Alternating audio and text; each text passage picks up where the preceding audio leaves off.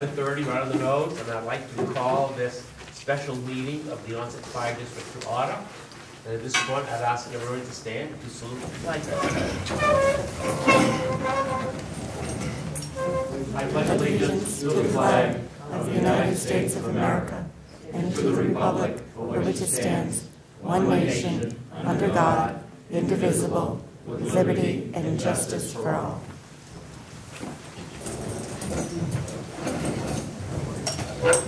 Before we get the meeting started, Massachusetts state law does require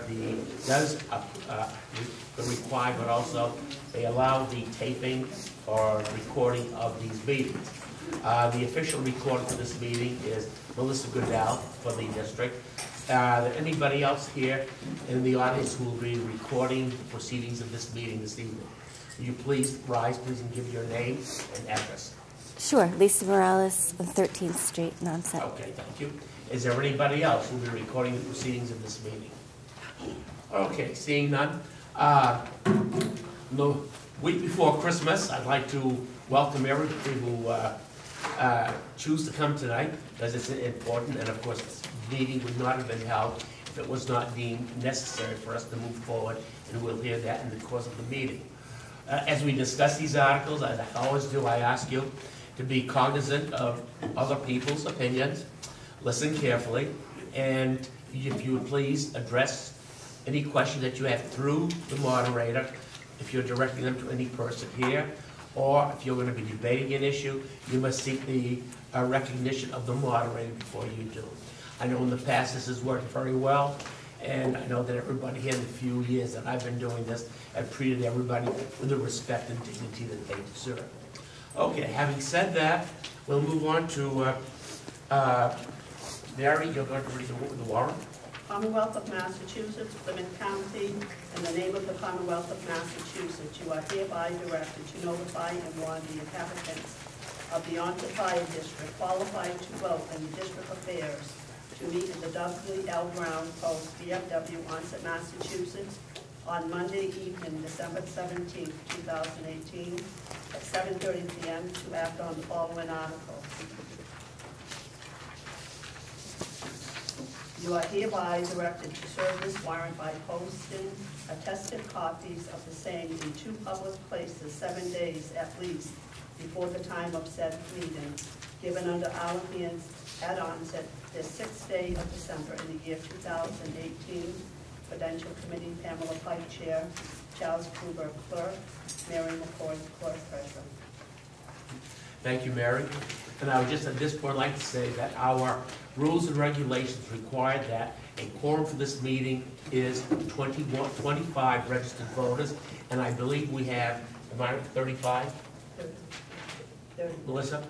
We have 30 registered voters in the audience, so we have a sufficient number of voters to conduct business. Okay, Article 1 is before us. Article 1, Prudential Committee. Article 1.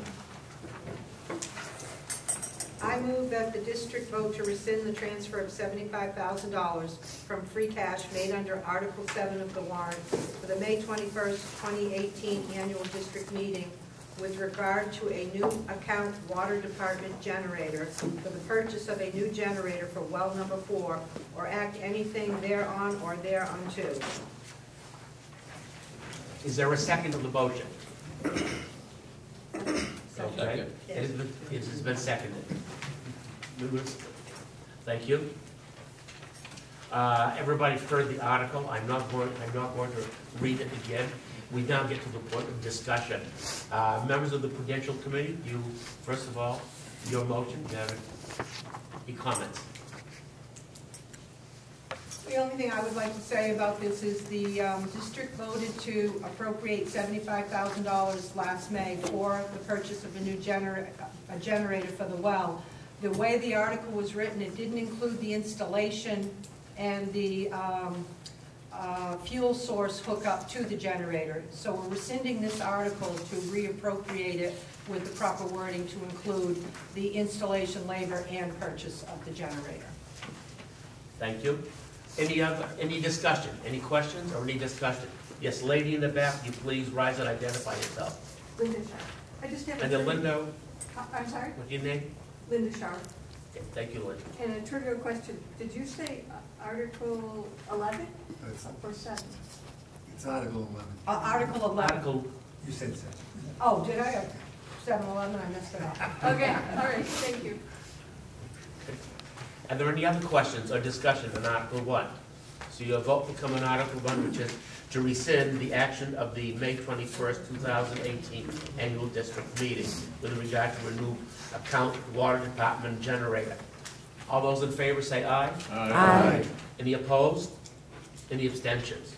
It is unanimous. Article 2 is before you. Pension Committee. Mr. Moderator, can everyone hear me?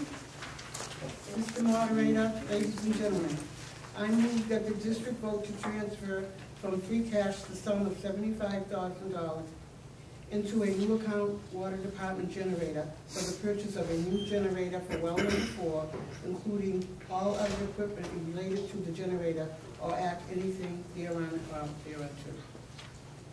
Okay, so I have a copy of the articles. Thank you very much. Okay. Any comments other than what's stated under Article 1? I think we heard the rationale given under Article 1. The motion's been made, has been seconded. Okay. Any questions or discussion on Article 2? Seeing none, all those in favor, please say aye. Aye. Any opposed? Any abstentions? It is unanimous. Article 3 is before you. I move that the district vote to transfer the income from the 2 solar off-site solar facility options and lease agreements with the 978 Solar Development LLC executed March 25, 2015, as subsequently amended and assigned by the leasee located at 15 Sand Pond Road, Onset, Massachusetts, as follows. 75% of past and future lease payment shall be credited to Onset Water Department's future standpipe account, number 6006-5545, to be used for the construction and rehabilitation of the Onset Water Department's existing storage tower. And 25% of past and future lease payments credited to other post-employee benefits trust fund, or OPEB, as defined in governmental accounting standards boards 74 and 75, for the purpose of funding future financial obligations of the district for health insurance benefits of retirees. The district treasurer shall be the custodian of the OPEB trust fund or act anything thereon or thereunto. Okay.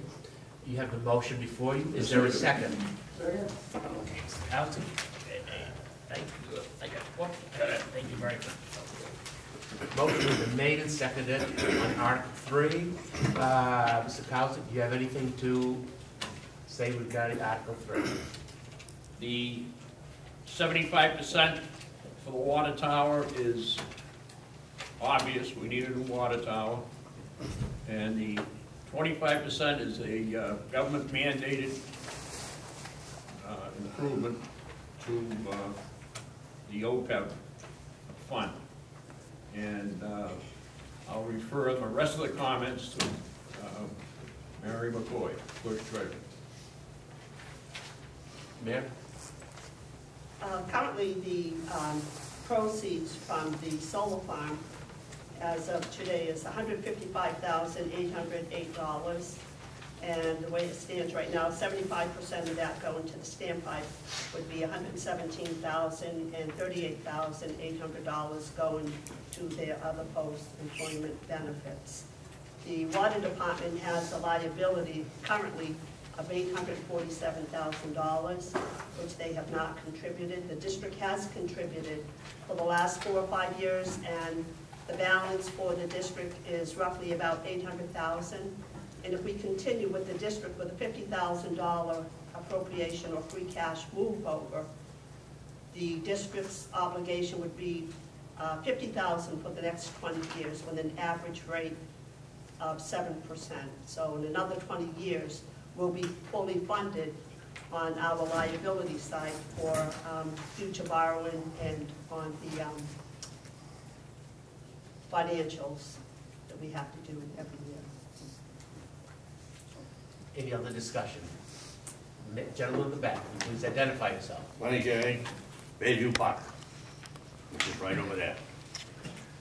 It says in here, future standpipe account, and then the next line down, it says existing water storage tower.